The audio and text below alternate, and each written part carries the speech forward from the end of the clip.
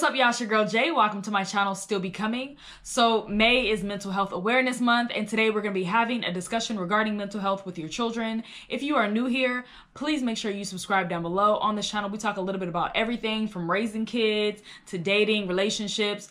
But for the most part, it's really just about how we can all elevate, especially women, mentally, spiritually, and emotionally. So please make sure you subscribe down below. I'm new to this YouTube stuff, so I'm going to be trying to post content as much as possible, okay? But without further ado, let's get right into it.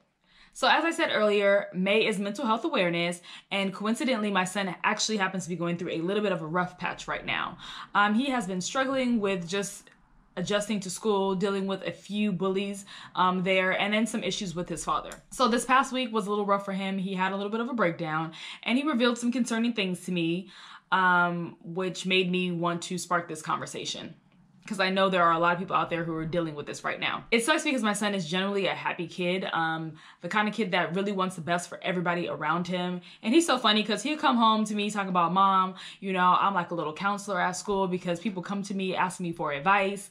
And he's like, sometimes, you know, they'll bring me in as a mediator, basically, where I got to listen to one side, I listen to the other side, and then I'll be like, okay, this is what we gonna do. And I just be cracking up at him because it's just so funny. But nevertheless, even with all the positive energy that he's putting out there, he still has had some challenging moments. And, you know, basically kids can be very, very cruel. So he's been just really trying to adjust with dealing with that since he's entered junior high school. Ever since he started the 6th grade, our conversations have increased a lot. I literally talk to him about everything and try to break things down for him as much as possible. But at the end of the day, he's still just a child and his brain is developing. So it can be hard for him to understand why people do the things that they do. And hell, even as adults, you know, it's hard for us to understand why some of these people out here are doing this, because it's like, you know right from wrong, and I don't bother you, so I don't understand why you're bothering me, but that's a whole nother story, okay? So my strategy has been to just equip him with as many tools as possible, but even then, it's still just not enough. Me and my son have a really close relationship, and he opens up to me a lot, but at the same time, I know I'm his mom. I know he ain't telling me everything. And so he feels like there is nobody in his life that he can just totally be open and honest with in that way. So I really want to create that space for him. I don't want him asking his friends for advice because that might lead him on a further path of destruction. And so I would rather him get the proper guidance from somebody should he be in any trouble, or just, you know, just trying to figure things out and kind of want to just be open and talk to somebody about it. He doesn't have anybody like that in his life. So I would really like to just provide that space for him. So I'm sure you guys have noticed, but this generation of kids are going through a lot and facing challenges at a lot earlier age than I feel like my generation did.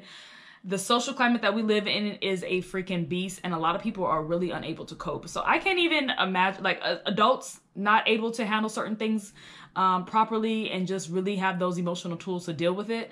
I can't even imagine a child, okay, because their brain is not even, they can't even understand everything yet. So it's really crazy to think about that. But like I said, a lot of kids are unable to cope. You know, they are suffering from anxiety, depression, suicide, taking drugs to try to numb the pain instead of, you know, really seeking help. And it's just really, we live in a crazy time right now. So before my son even goes down that road, because I know he has opened up to me and told me that sometimes he feels like he has a little bit of anxiety, I have decided to create a safe space for him. I'm going to put him in therapy. He's only 12 years old, but I think it'll just be really vital for him right now because I grew up in a whole, like I said, I grew up in a whole different generation. We're not dealing with the same issues that our kids are dealing with today. And I really want him to be able to have that guidance where he can go open up, not feel like he's going to get in trouble or be judged for anything that he says. And everything is pretty much confidential, aside from the fact if he's going to harm himself or harm anybody else. But I just, like I said, I really, really think that that is the best idea for him right now. I'm only one person and I can only do so much. And at the same time, I've been teaching myself a lot of things. So it's almost like we're kind of growing up together in some sense, as far as like mentally and emotionally, because anything that I learn, like I try to pass it on to him, but it's happening in real time. So I might not be able to get him the tools as quickly as I can. So like I said, it would just be great to just have that additional reinforcement to help. And I don't know if any of you have already put your kids in therapy or maybe thinking about it, but I think it's something to definitely look into, because like I said, we can't do everything. We can't be there all the time, and we can only do as much as they let us in. So in addition to the therapy, I really want to focus and make sure that my son has a safe space when he comes home, because when they're out in the world, especially at school, they already have a lot to handle. You know what I'm saying? Like, they're trying to figure out how to be themselves, because that's what we told them to be. We told them to be themselves, but a lot of kids are out here trying to pretend to be something that they're not, just so they can look a certain way, so they can fit in with a certain group. They're dealing with bullies, gossip. They're trying to figure out what clique they need to be in.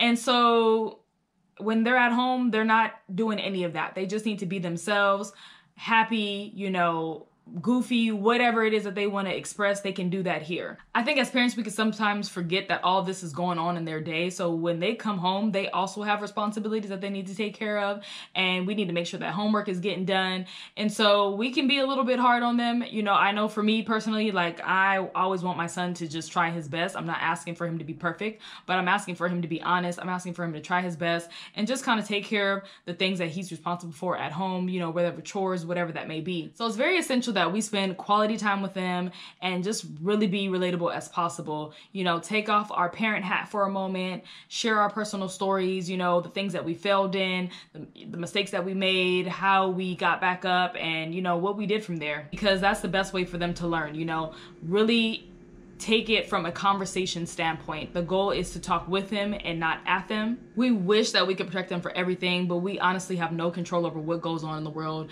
And for me, I feel like it's twice as scary because I'm raising a Black male. So I worry about a lot of things. But no matter how many times we uplift our kids and just give them as many tools as we can, when they go out in the world and encounter these matters in real time and often alone, it's just totally different. It really, really is different. So that's pretty much where I'm at with it. Let me know what you guys think. How are y'all raising y'all kids in this new day and era? Please share your personal stories down below and offer any advice that you may have. But most importantly, check on y'all babies, okay? Because they can kind of be good at hiding stuff. And if you have multiple kids, obviously your attention is a little bit spread out, so it can be a little bit harder to figure out what's going on. But make sure you spend time with them one-on-one when you can. You know, I had a friend whose child was cutting themselves, and she found out, you know, months later because she was hiding it. So they are really good at hiding things. So you want to make sure, like, I'm kind of all over my son, like, what's going on? Not too terrible, but I do check in. You know, I might check his phone every now and again. He's only 12, so I have a right to do that. But like I said, leave your comments down below. Please make sure you thumbs up this video. Make sure you subscribe, and I will see y'all next time. I'm going to try to get as much content on here as possible. I'm new to this, so I'm a little bit slow. But also check me out on my other platforms at Instagram, where I've been posting a lot more regularly. Instagram is JR Still Becoming. My Twitter is JR Still Becoming. And then I also have a website, jrstillbecoming.com. So please make sure you guys check me out. Till next time, deuces.